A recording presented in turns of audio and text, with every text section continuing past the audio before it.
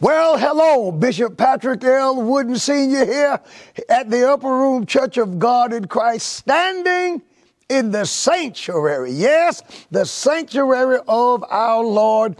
My friends, I'm so excited. I got the call around 4 p.m. last Saturday that the governor's edict had been overturned, that he was proven to be too hard and the church was singled out, and where we could return back to the sanctuary and worship the God of the Bible. I've been telling you that we're coming back. I've been texting people who text me and they says, Bishop, we missed the church. We missed being in service. We want to be back in the church. And I would text them and say soon and very soon. Well, last Saturday around 4 o'clock, I got the word that we were allowed. Can you believe this? Allowed to come back to the house of God to worship. We got our option back in about 7 Sundays to come back and practice what I thought was our First Amendment constitutional rights. And I was reading the Bill of Rights this morning, reading the Constitution,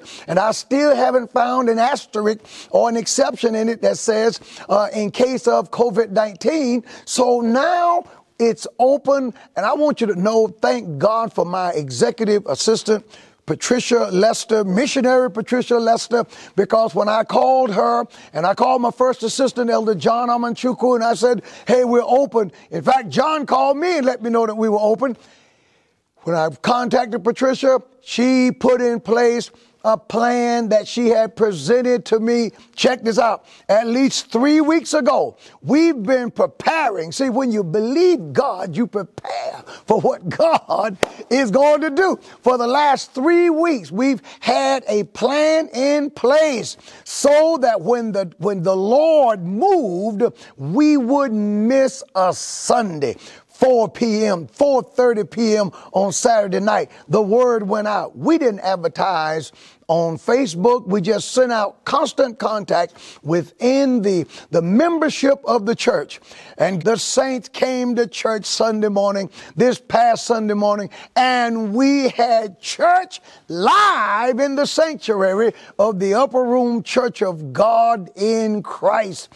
And it was a tremendous move of God. Now, I'm going to come back and close, but I want to show you that even though we opened up, we had things in place to keep the saints safe, to practice social distancing, to make sure that we are wise, because we understand that the governor's edict and the nature of the coronavirus itself are two very different things altogether. And once we were allowed to come back to church, can you believe this? Allowed to come to church, we still understand that the COVID-19 is real. And hey, I love my flock. I love the members. I love the body of Christ. So most certainly, are we not going to have an environment where I'm going to risk my life, the life of my members, my wife, my children, my grandchildren, the saints of God, those who trust me, the church mothers who came in screaming hallelujah, shouting praise the Lord as they walked into the house of God. Most certainly, we're going to keep the environment safe for them, and we did. And I'm going to show you what was already in place. Now, Patricia, take it away. In the sanctuary, we came on Saturday night and we marked off each space where a person is allowed to sit. So you'll see on the front row, we have a 1 that we mark off for singles on each end of this row. So people will know exactly where to sit when they come in. And then we have a space in the middle that keeps us 6 feet away from each person on the front row, and so on and so on. And also for our couples, we didn't want to leave them out. We wanted them to be able to sit together. So what we have done is we've marked a 2 here. And even with our couples, we've spaced everything out. We've pre-measured. We've made sure that everybody is 6 feet in distance and you can be comfortable coming into the sanctuary. And for our families, 3 and 4 and 5 individuals in the family, we've marked off for our families. So here you'll see our ushers understand that if we're saying families, they are on this end of the pew. And even on the one behind us, we can sit another family on this end of the pew, and they're still properly social distance. And in the event that we reach capacity in the sanctuary, we've turned our fellowship hall into an overflow area. We have our monitor mounted on the wall, and we spaced out our chairs 6 feet apart to make for an enjoyable, comfortable, and safe environment. Well, you see, we're thinking. We love the Lord. We have faith in the Lord. You know, we're doing all those things. We're having church. How about this? We're having church and we're being responsible. We're having church and we're looking out for the best interest of the saints, because there are so many who says, you know, out of concern for my members, we're going to keep the church doors closed. Well, I want to say, out of concern for my members, we open the church doors, but we also are keeping the saints safe in terms of practicing social distancing and all of the best practices. Now, at the end of the day, you can't have a risk-free environment in society at all.